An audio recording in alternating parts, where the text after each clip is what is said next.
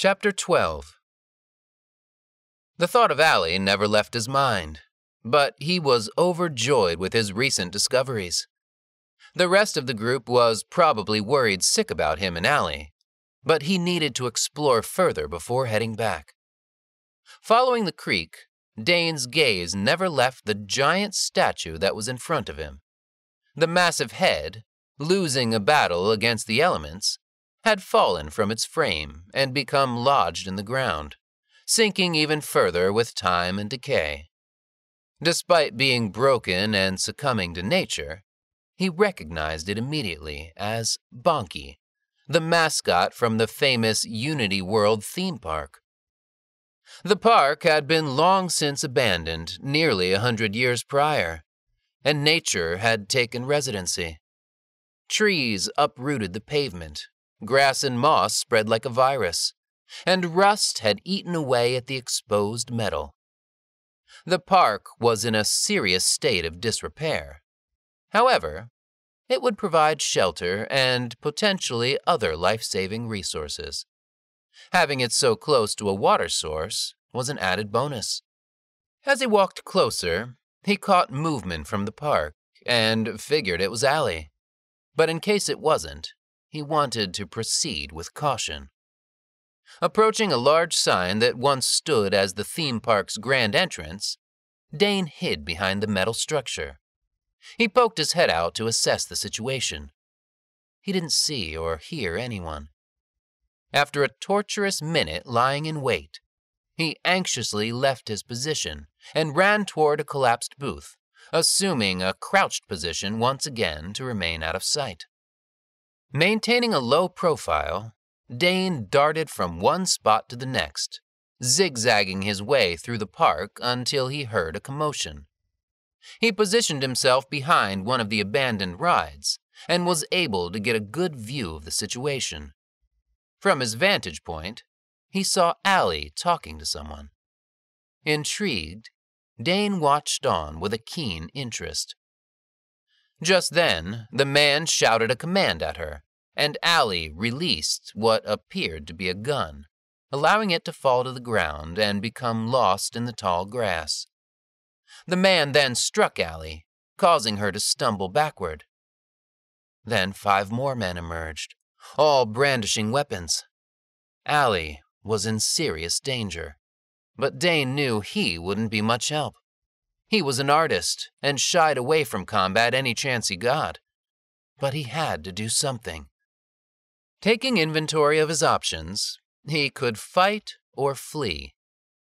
Since all he had was a small foldable pocket knife, he didn't foresee fighting as a viable choice. If he were to run back to camp, Allie would surely die before backup could arrive. Even still, his squad was unarmed and therefore wouldn't offer much protection. In all likelihood, they would all succumb to the same fate. He thought it would be best to lay low and see how the situation plays out, and hope an opportunity or an idea would present itself. From where Dane was, he couldn't quite hear what the man was saying to Allie. He needed to get a little closer. He emerged from his spot and shuffled behind another large object, then another. The closer he became, he could see that the man was badly beaten, undoubtedly at the hands of Allie. Dane made one more move until he had positioned himself within earshot of the conversation. From what he could gather, the men were upset with Allie for killing their friend. The man standing in front of Allie held a gun and aimed it at her head. Despite being surrounded by 6 men with weapons, Allie didn't seem the least bit fazed. With her hair tied back, she looked ready for war. She cracked her neck and stood defiantly in front of her opponents with a look of disdain. Dane desperately wanted to help, but was still unsure how exactly to do that. Feeling his pockets once again, he found something else that may be of use. He removed the smooth rock that he had picked up earlier and held it firmly. He had an idea. Peeking over a barrier, Dane threw the rock as hard as he could toward a large metal sign. The clang of the rock hitting the sign caused everyone to look. In that instance, Allie's lightning-fast reflexes sprang into action. She used a Krav Maga technique to remove the gun from the man's hand, point it at him, and fire off a round in his chest at point-blank range. The bullet blasted a hole straight through him, sending his lifeless body crashing to the ground with a thud. She immediately took aim on the rest of the group and let off several rounds. The men scattered in every direction. 2 of them were shot, but not fatally. Conserving ammo, Allie walked confidently, like a hunter stalking its prey. "Come on, you cowards," she yelled. "Not so tough now." Before she could get off another round, one of the men charged forward from behind a scrap heap and tackled her to the ground. The gun she was holding became dislodged from her grip. This was Dane's moment to act. Without hesitation, he came charging out from his hiding spot with a fury. With his mouth agape like a lion attacking a group of wildebeests, he jumped on one of the attackers and shoved the 4-inch blade into his ribs. The man had no idea what hit him. The attack slowed the guy down, but did not stop him completely. There was a scramble, and Dane was now in his first fight. Waving the bloody knife, Dane was hoping his opponent would surrender and concede defeat, but the man was determined.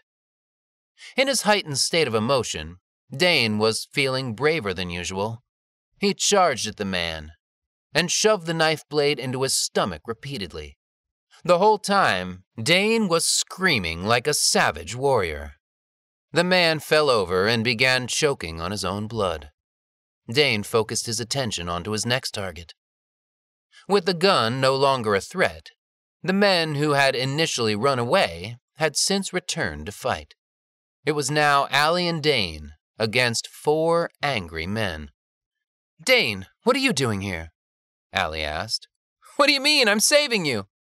The 4 men surrounded Dane and Allie and began taunting them. As 2 of their friends lay dead in front of them, they had even more reason to enact revenge. As skilled a fighter as Allie was, her energy was not where it needed to be to take on such adversaries. She had no idea where the gun went, but thought that may be a good thing. That meant the men didn't know where it was either. She wanted to take Dane's knife from him, but that would leave him completely defenseless. The 4 men circled like vultures, each of them carrying deadly weapons. One of them had a baseball bat, another had a long chain, which he swung around as an act of intimidation. The other 2 men's weapons were even more deadly. One had a large machete, and the last one held 2 large knives. "So what's the plan?" Dane uttered quietly. "Stick together. Conserve your energy. Maintain your distance. Defense before offense. And always watch your back." "That's a lot to remember," Dane complained. "Fine. Don't die. Is that simple enough for you?" Dane was a master with his words and figured that was his best line of defense. "Gentlemen, let's make a deal, shall we? Our friends are on their way and they all have guns. Leave now and no one else has to die. Deal?" "You're lying. Nobody else is coming," one of them said. "Okay, look, I have a confession to make. I don't actually like killing, but I will if I have to. All of you have witnessed that, but I would rather not, you know? So how about we all just put down our weapons and walk away?" All of the men gritted their teeth, snarled, and shook their heads. "It's too late for words or deals. The only thing left is for us to kill you and eat you." "Oh, so you're cannibals. Okay, cool. Good to know. I guess that makes this a little easier then," Dane said, pulling out the gun from the back of his jeans. "You can't say I didn't warn you. I gave you all the option to walk away. You should have taken the deal when you had the chance. Toss your weapons over the fence, now." The men looked at each other and then begrudgingly obliged. They hurled their weapons over a large gate and into some tall weeds. "Good. Now who wants to die first?" Dane asked, sounding as though he had done this before.